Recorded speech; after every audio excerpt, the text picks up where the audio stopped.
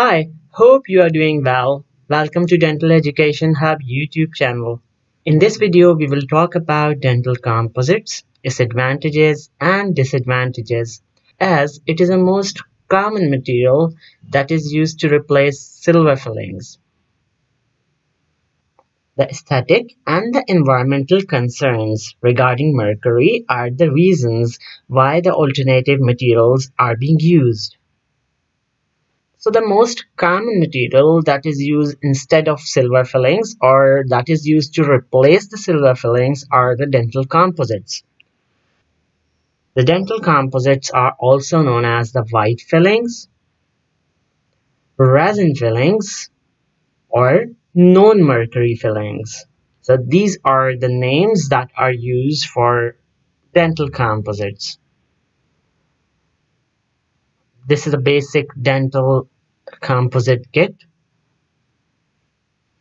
So what are the advantages of the white fillings or composite fillings over dental amalgam?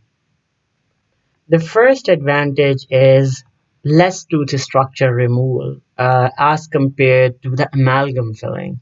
So there's conservative preparation or the less tooth structure is removed in case of composite, while in the amalgam filling the cavity size, large cavity preparations are usually done. In case of dental composite, there's good color match to the tooth structure because of availability of the range of shades. You can see one of the example.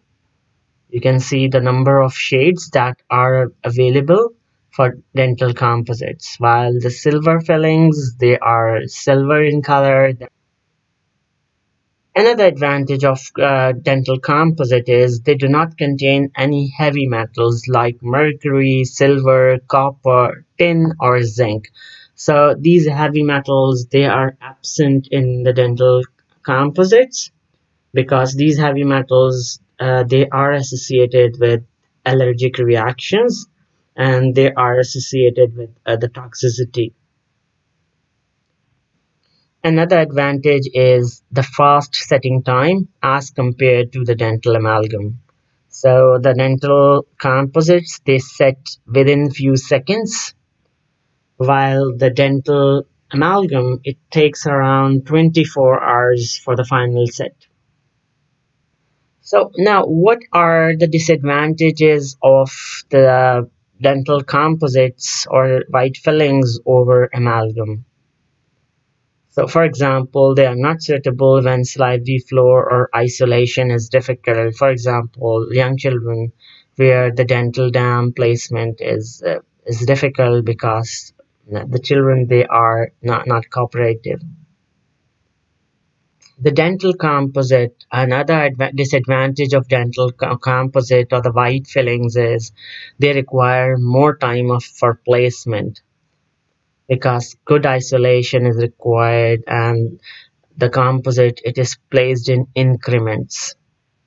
So there is potential exposure and hypersensitivity to certain chemicals such as methacrylate that is present in the dental composite.